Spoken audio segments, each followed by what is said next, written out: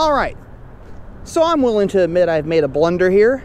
I did a video called R50 What, where I talked about the Mini Cooper chassis codes, and for some strange reason, I forgot the new Mini convertible. I forgot the F57. What the heck was I thinking? So, today I'm going to give you an F57 video.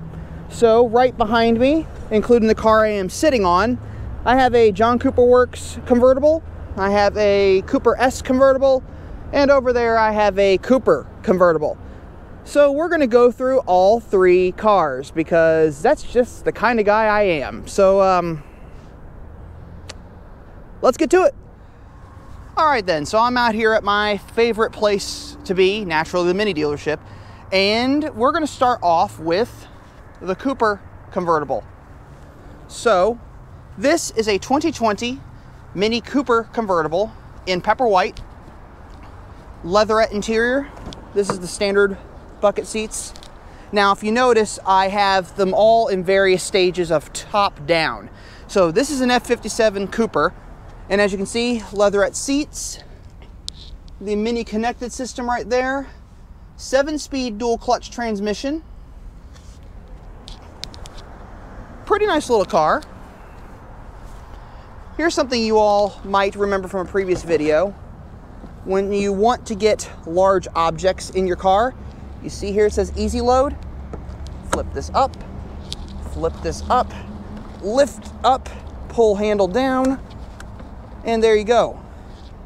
And you can now fit large objects in your car. And of course, flip up this shelf here. So that's pretty cool. And under the bonnet, we have a 1.5 liter 3-cylinder turbocharged motor, putting out 134 horsepower, 162 foot-pounds of torque. I did find out recently that in overboost, it puts out 168. Now, if we pop the cover off here, because this is always interesting to me, you can see the modular design of the engines. This is the upper engine mount right here. Look at this big thing. So, this is where cylinder 4 would go if you had the 4-cylinder engine. So this all would shift over, another cylinder would be here. So this is a modular engine bay. So they designed this to fit in here like that. So this is a 3-cylinder, nice and compact, and then the 4-cylinder has another piston. Now another thing I noticed with the 2020 models is the fact that they redesigned the engine shroud. Apparently they changed up some of the details. It used to have the Mini logo, wing logo on it. Now it just says Mini on it. But this one's nicely equipped, actually. It has the LED headlights, the Victory Spoke wheels in black. All in all, it's a very, very sharp little car. I really like it. And if you want to just cruise around in the sun, this would be the perfect little car because it doesn't use that much gas. It gets like 34 mpg, so you could just cruise around in this and have fun. Drive in the sun, enjoy your day, whatever you want. So this is the F57 Cooper convertible. Now let's turn our attentions to the F57 Cooper S convertible. 189 horsepower, 206, 207 foot-pounds of torque. There is an overboost. I think it puts it up to 228 foot-pounds of torque, I think, give or take.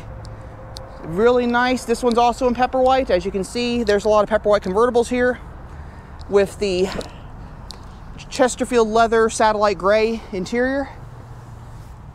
The light up dash, which I really, really like, and touchscreen navigation. 7-speed dual clutch transmission. Very cool. And it's currently in sunroof mode. So the sunroof is popped open like this. And of course the windows are rolled down. Chrome gas cap. Very, very nice. Very nice. And under the bonnet,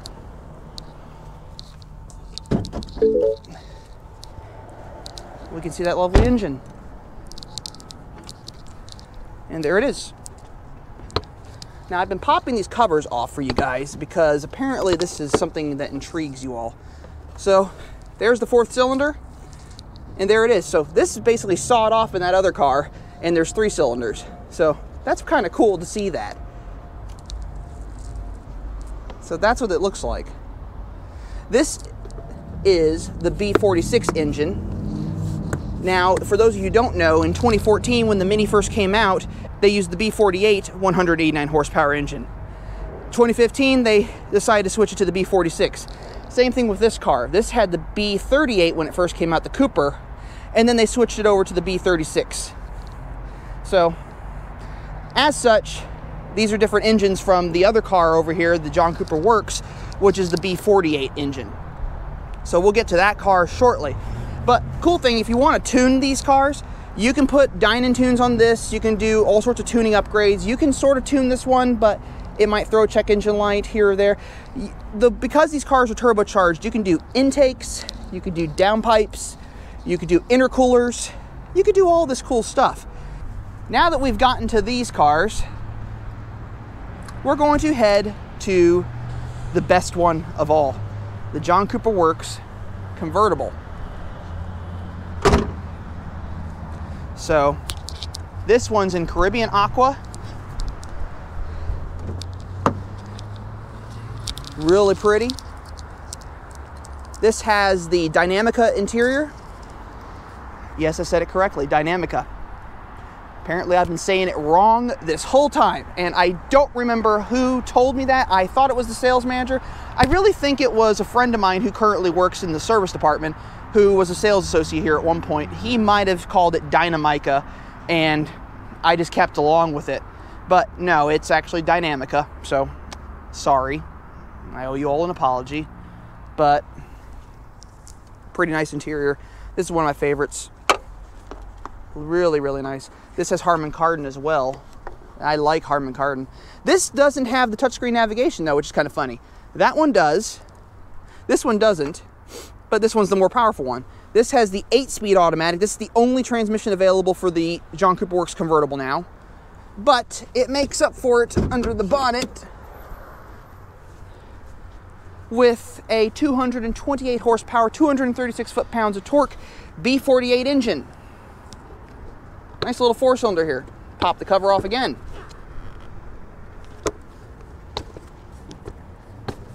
There you go. So, very different engine. Though it would be kind of cool to see a little comparison here. So, I think the hood's still open on this one. It is not.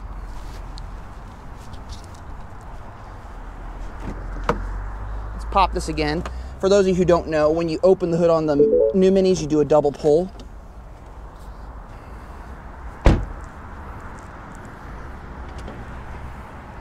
So, same cover.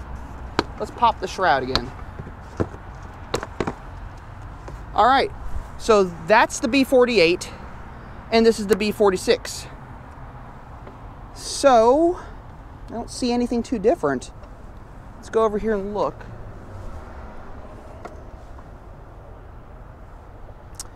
I really don't see anything different. Huh.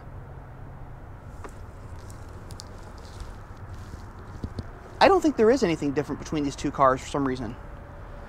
Maybe it's just tuning. Or maybe it's internals. I'm sure it probably has a bigger turbo. Huh. Interesting. Either way, I'd probably go with the JCW anyway, just because I like them. But, that's interesting. So, I'm going to put the cover back on. And this one you can also modify to your heart's content. If you want to get 300 horsepower out of this, you can do it. But this one has the 18-inch, I think these are the cup spoke wheels. Very, very nice. Blackout trim on the exterior, the piano black gas cap, headlight rings, taillight rings. Same trunk space. Very, very nice. I love the JCW seats. And I mean, I love the JCW seats. These are so comfortable. I mean, I can't, they're just very, very comfortable. I'll just sit out here and suntan all day long. What do you think? Kind of fun? Yeah. This is just a nice relaxing car. I would drive this car, even if it is a convertible, and I'm not usually a fan of convertibles, but I'd drive it. I kind of wish the Caribbean Aqua came on the other models though. That'd be kind of cool. But they're all really well equipped. I think this one's about 40 grand. I think it's actually 42,000. Not bad. I'd do it. But all three of these cars have automatic climate control. All three of them have LED headlights. All three of them have the Union flag taillights. All three of them are great little cars, but one has 134 horsepower, one has 189 horsepower, and one has 228 horsepower. Now, this one, the JCW, has the 8-speed automatic.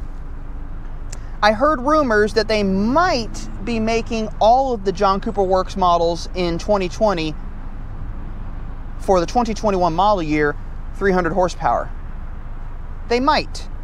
I don't think they are, but you never know. They could do something crazy like that. I'm almost concerned that might downplay the excitement for the GP3, but I hope it doesn't. But I can imagine that if they're going to do 300 horsepower on all of them, that will be only for the automatic transmission ones, because you know how Mini is with their automatics and the higher horsepower. So that might be the case with these cars. I think they'll probably still use the 228 for the manual ones. For that matter, I think they might actually increase the horsepower slightly for the manual ones if they do this. I don't think they're going to do this, but if they do it, I think that's what's going to happen. In the meantime, we got these nice automatic transmission JCWs. They're pretty cool. I've driven them enough to actually kind of like them. I still prefer a manual. I'd still buy a manual. But they're going to do the same thing with the Cooper and Cooper S. You'll have a manual gearbox for those two as well. But I love how each of these is different. It's just really kind of cool to see all of them differently set up. And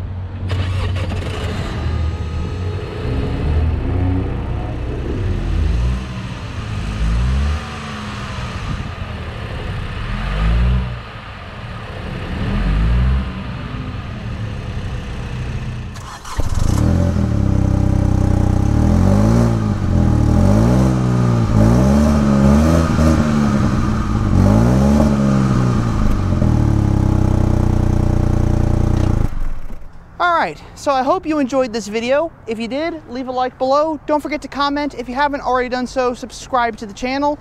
And as always, before I let you all go, I'm just going to remind you all that life is too short to drive a boring car. So drive a Mini. I'll catch you all later.